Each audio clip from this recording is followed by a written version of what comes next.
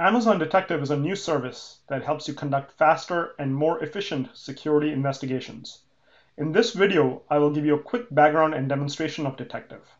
When you turn on Detective, we automatically bring in your logs without requiring any configuration to be done. We then run the logs through a set of automated analyses, store this information for a year, and provide you with an easy-to-use visual interface to interact with this analysis. We currently bring in and analyze CloudTrail management events, VPC network traffic, and guard duty findings. You do not have to have CloudTrail or VPC flow logging enabled on your accounts in order for Detective to automatically bring in and analyze this data.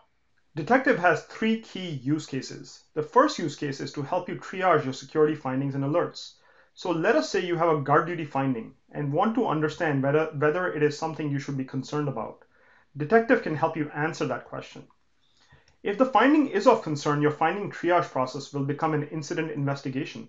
Since Detective allows you to quickly view analyses and summaries going back up to a year, it can now help you answer questions like how long has the security issue been going on for, or how many resources have been affected.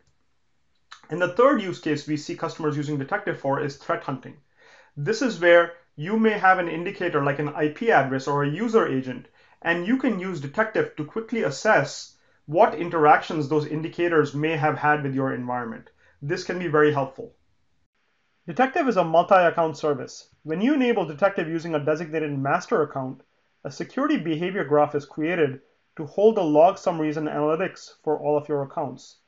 The master account can then invite member accounts, and once they accept their invitations, the CloudTrail management events, VPC network traffic, and guard duty findings for all of these accounts flow into the same security behavior graph that was created for the master. The master account can then interact with the security behavior graph using the Detective console. Many customers access the Detective console directly to get information on resources like users, roles, accounts, and EC2 instances, and to understand their security incidents and interactions with each other and with IP addresses and user agents. Other customers access Detective from either Amazon Guard Duty or AWS Security Hub in order to understand the details of a finding that they're looking at and to visualize the resources the finding might be associated with.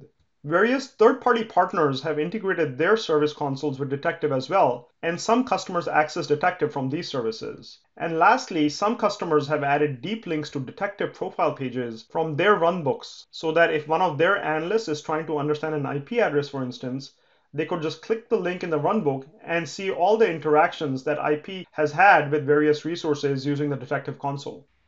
You can enable Detective using the AWS console, the Detective API, or using the multi-account enablement scripts that we provide. We recommend that you align the Detective master account with the master account in Guard Duty and Security Hub so that you can easily navigate from those consoles to the Detective console. We also recommend that you add all your accounts to Detective soon after enabling the service so that you can evaluate Detective's functionality for each account. Each account receives a free 30-day trial the first time they're added as a Detective member in a region, and we do provide a usage page that you can use to get an estimate of the costs for all of your accounts. Detective has a tiered pricing model that is based upon the volume of data that the service ingests. The summaries and analytics of the ingested data are kept for 1 year. Based upon the prices that you're seeing here, Detective's cost for ingesting 2 terabytes of data per month is $3,000 for the month.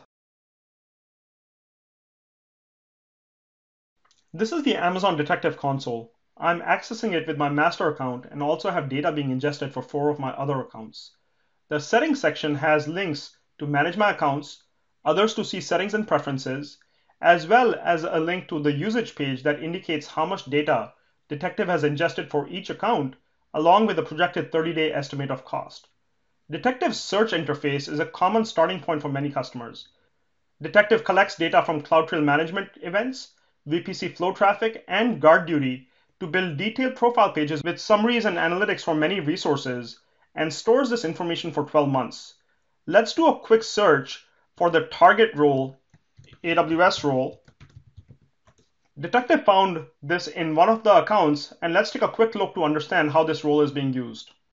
This is Detective's profile page for the target role we just searched for. Detective has a similar profile page for every resource. Let's update the scope time to display 30 days of data. You can see that Detective brings back the data very quickly. Profile pages in Detective are divided into multiple tabs. The Overview tab has high-level details. The New Behavior tab highlights how behavior has changed for the resource in the scope time when compared to prior time periods. And the Resource Interaction tab shows how this resource has interacted with other resources in your environment. The first panel here helps us understand who created the role and when. The Findings panel shows us all the findings that are associated with this resource during the scope time window. And then the overall API call volume panel shows us all the successful and failed API calls that have been made using this role. In this case, there were no failed API calls performed from this role. The black rectangle represents a scope time window, and these calls right outside the window look interesting.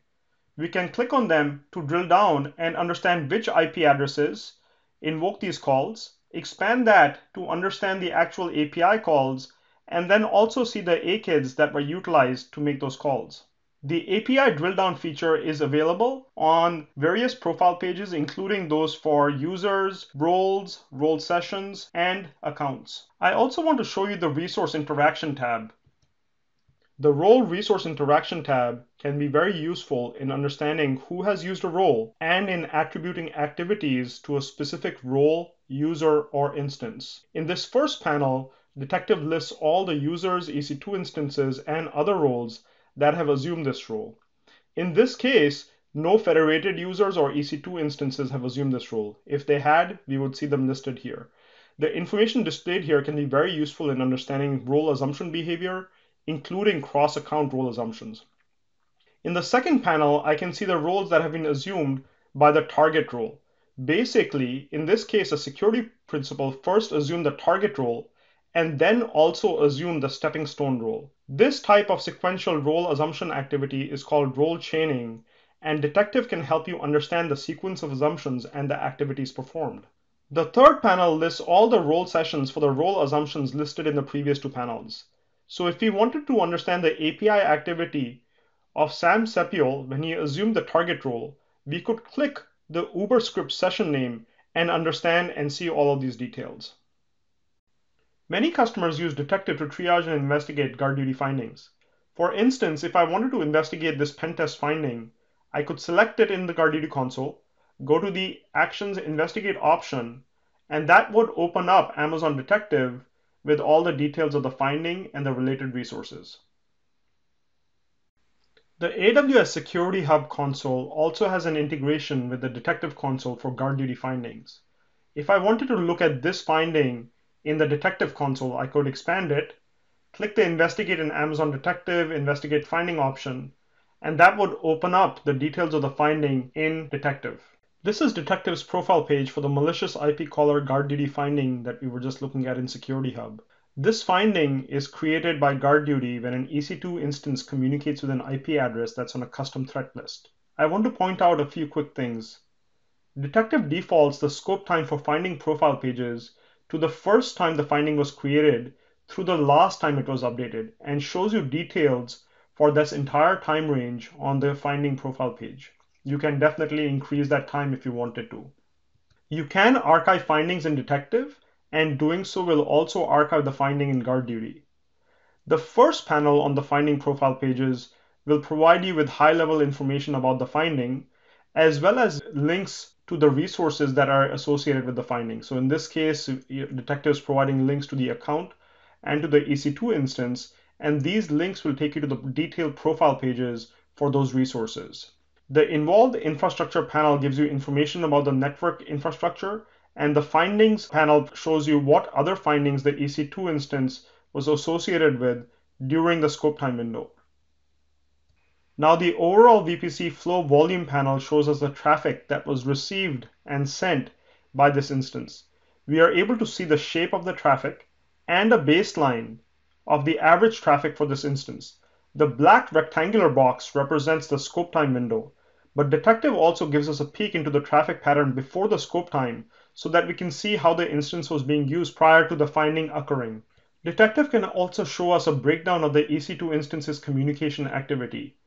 You can view this information on multiple profile pages, including findings that are tied to EC2 instances or on the EC2 instance profile pages themselves. As you saw, Detective retrieved these 11 days of information really fast.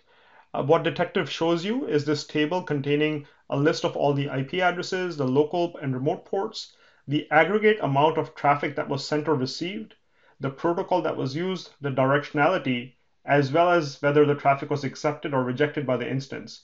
We also annotate different information regarding the IP addresses. If you wanted to, you could restrict the time frame that you pull data back for. In this case, by default, we retrieve data for the entire scope time window.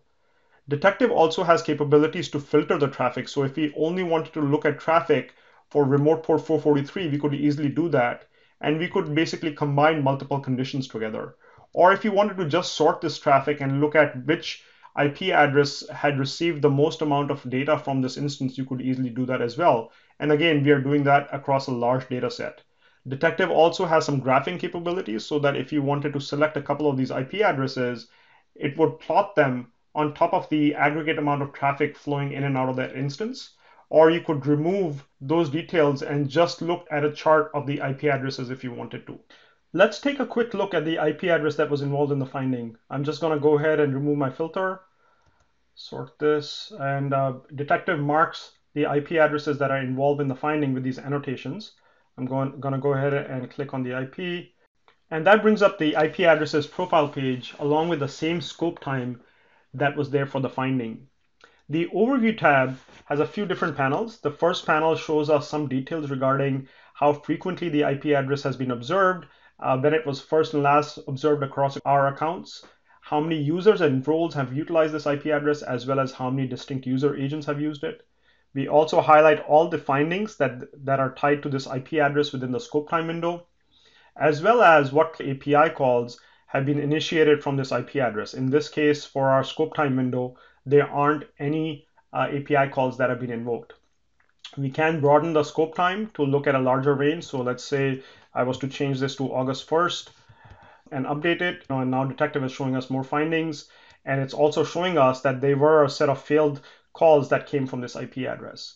We are also able to see those EC2 instances that had this IP address assigned to them. The New Behavior tab highlights behavior that is seen from this IP address, which hadn't been seen before. So in this case, during that scope time window, these 4 API calls were observed from this IP address, and this IP address hadn't made these before. The Resource Interaction panel lists all the users and roles that have interacted with the IP address during the scope time window, and the EC2 instances communicating with this IP address panel lists out all the EC2s that were observed communicating with this IP address.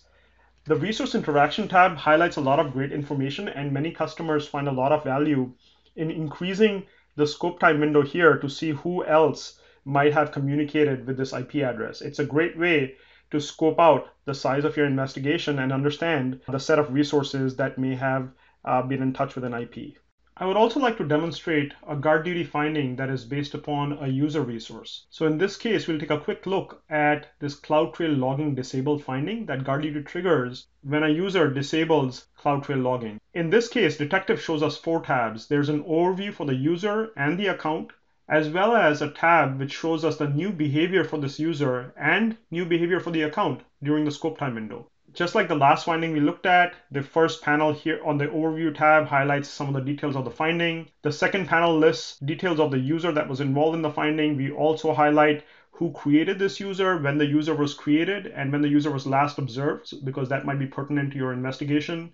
We show you a list of all the findings where this user was observed, and then we show you the API calls that the user made, along with a baseline of what their normal usage pattern is. Again, the rectangular box represents the scope time window, and in this case, we can see that the API activity of this user really began around the same time when this finding was triggered. These failed API calls look interesting, and we can quickly examine those. And when we click on that, Detective shows us the IP addresses, the APIs, and the access keys which were utilized. And one of the interesting things to do here is just look at the API calls, sort them by the failed API calls, and we can quickly see that the get user, delete trail, and create bucket calls failed. All 3 of these requests came from the same IP address, and we can also see the AKIDs that are utilized.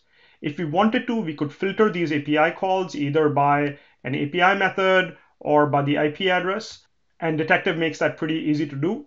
The New Behavior tab, on the other hand, highlights information about how this user's interactions have changed with the environment. So the first thing you see here is the geolocations that are newly observed for this user. And the circles in red indicate basically newly observed geos, and circles in blue indicate previously observed geolocations. In this case, we only have the new.